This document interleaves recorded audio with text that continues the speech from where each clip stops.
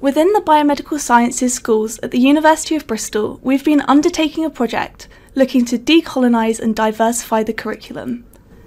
This has involved working in partnership with students to review our taught material, as well as undertaking research to gauge understanding and attitudes of staff and students towards decolonising and diversifying the curriculum.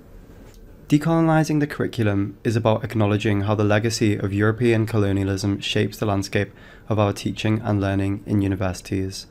Some have argued that this is not relevant for biomedical science subjects because science is only concerned with objective facts. However, there are many examples of bias and inequity in how science has been done and who it benefits.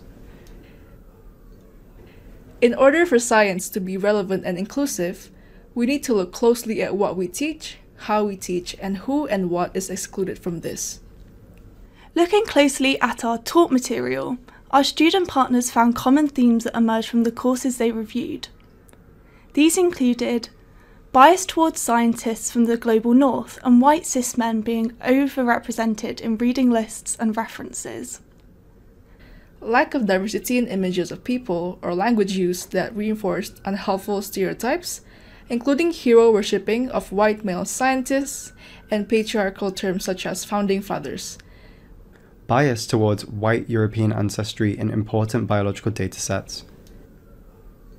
Missed opportunities to discuss complex issues around scientists with problematic views or practices, for example based on racism or sexism, or biopiracy, where medically important drugs have been capitalized from indigenous sources without crediting or benefiting those communities.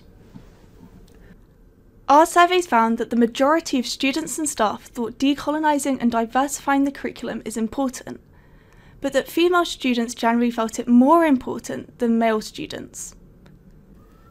Students from minority ethnic groups felt significantly less represented by the science and scientists they learn about than white students. Analysis of data from focus groups allowed us to form a 3 R's framework that encompasses the 3 main themes raised by participants: rediscovery, representation, and readiness. The rediscovery theme is about discovering alternative narratives of the scientific knowledge, perhaps from marginalised groups, and being aware of the context of scientific discoveries.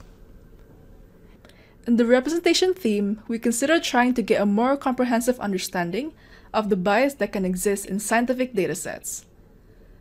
This is particularly important in the biomedical sciences, where we often rely on large datasets taken from predominantly white participants, excluding much of the genetic diversity of the human race.